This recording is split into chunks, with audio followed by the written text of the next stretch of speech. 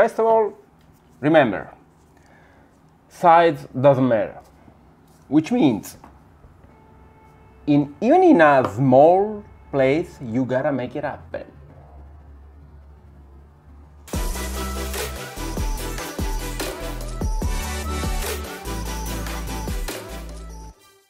So I had the opportunity to do this photo shoot for a client.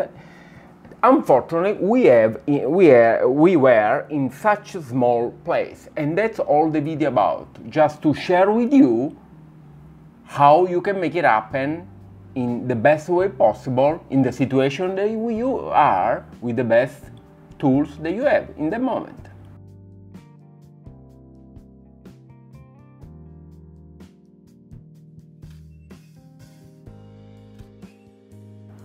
I'm sure a lot of you guys are in this situation sometimes, maybe because you don't have a big studio, a big place. So I was like, man, that's the best possibility to share. So I couldn't fudge around too much with the camera, you know. So I got some clip and that's it. And then I had to shoot, but then I decided, okay, I'm gonna create this amazing video.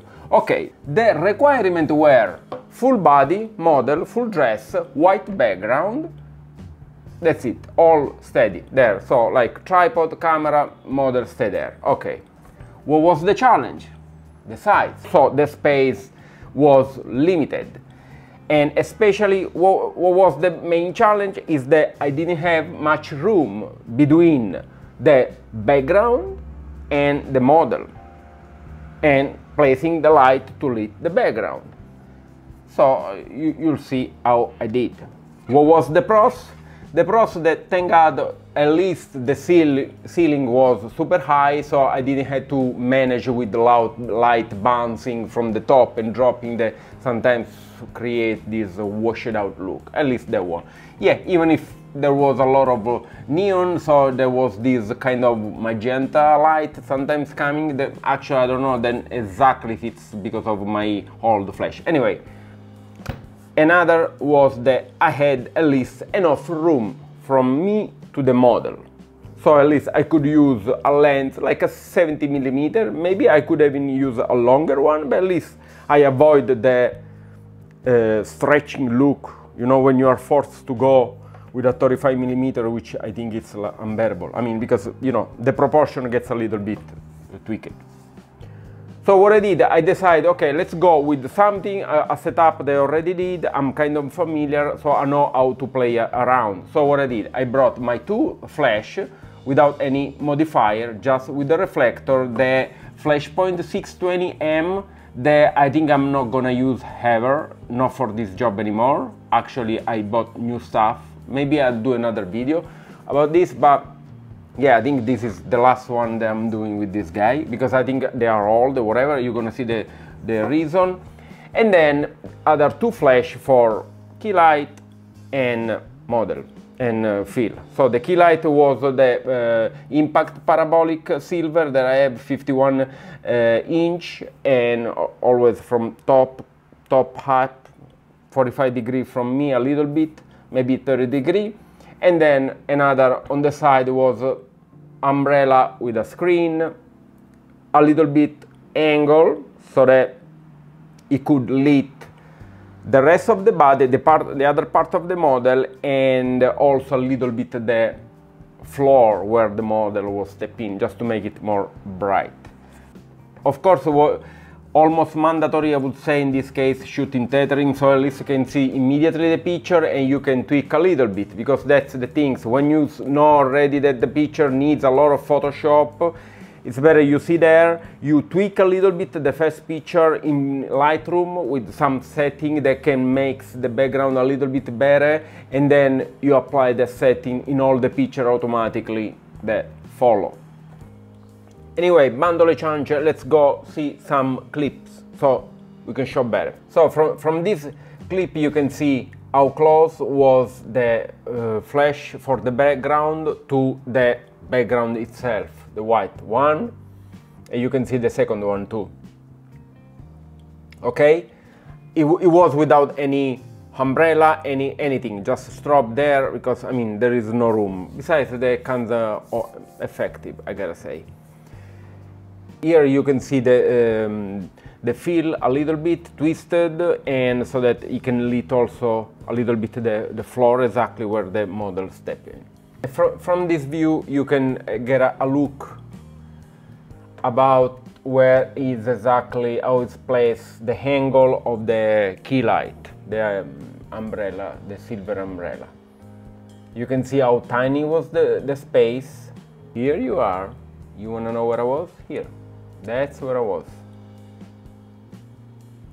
Yes, in this little tunnel. That's why I said, anyway, a good thing is that I had enough room to place a longer lens and making the proportion of the model nice and clean, not any distortion. But I was like in this tunnel of among clothing. It's amazing. This is my computer tether, and this from here you can see what was basically my view. This is what I was seeing. And all the clothing on the side weren't distracting, weren't in the picture. Okay, I guess you wanna know the camera setting. Here directly from the moment of the scene.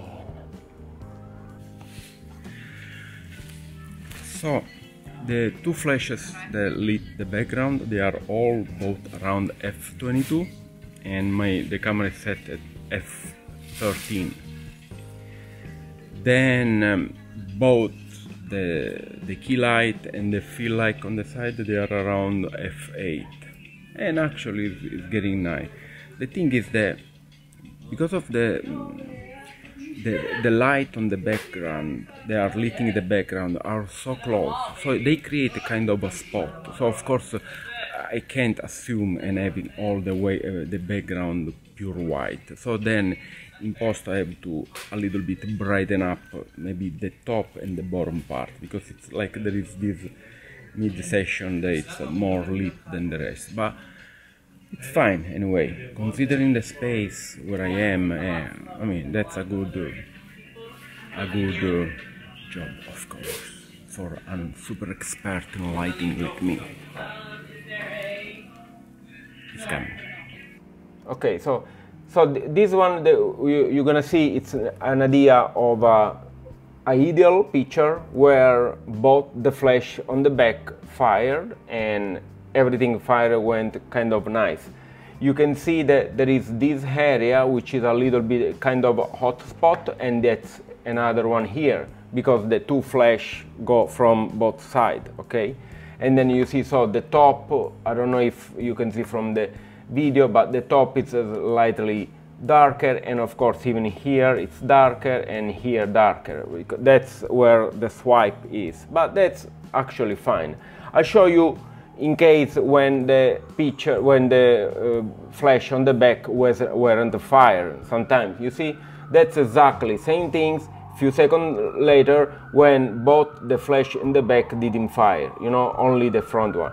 That was the reason why I was saying that probably I'm gonna get rid of that one, because I mean they can't keep the pace anymore. Besides that, I mean I gotta shoot at 1/6 of a second.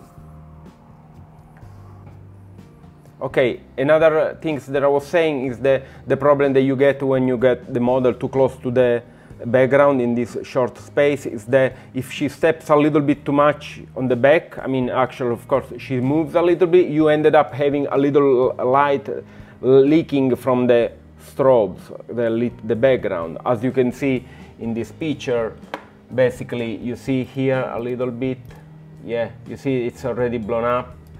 Even here, you know, you see it's a little overlapping slightly, you know, not here, but especially why on the elbow, because maybe she was pushing the elbow a little bit on the back, and some picture was also stepping. So this is something to pay attention. This one here, just to give you an idea of what happened when, I mean, what's the effect of having only the background light.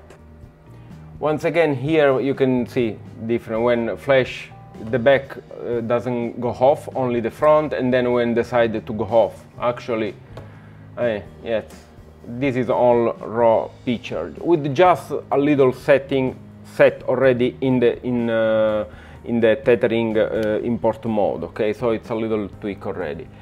In this one, I'm gonna show you, you see the difference between what's the raw file, let's say the way it came with the little adjustment on Lightroom, and then this is all the final that I did on Photoshop, which was, as I said, based on contrast, just slightly touch up on lighting, color tone, and nothing skin and other stuff. Yeah, here you can see other picture, just to have an idea of what you can achieve in the small space. Anyway, you know, I mean, anyway, it's kind of white enough. You can see a little bit, this is a little blown up sometimes, but considering the situation where it was, you know, then you're gonna, and all the technique that I used to make everything white, it's the same that I did a video about it, and I'm gonna put it on the description and up so you can give a look, which is kind of fast way and yeah, to do this massive job. Okay, and I think this is enough for today. I hope this video was giving you some suggestion. Actually, give me, if you can and happen you got some experience like this, give me some suggestion, comment, and yeah, follow, put a like and share if you like, and I'll see you in the next one. I hope soon, I'll promise. I'll try to be, it's just the intense, so much work, really. So okay, anyway, I'll promise. Thank you for following me, and I'll see you in the next one.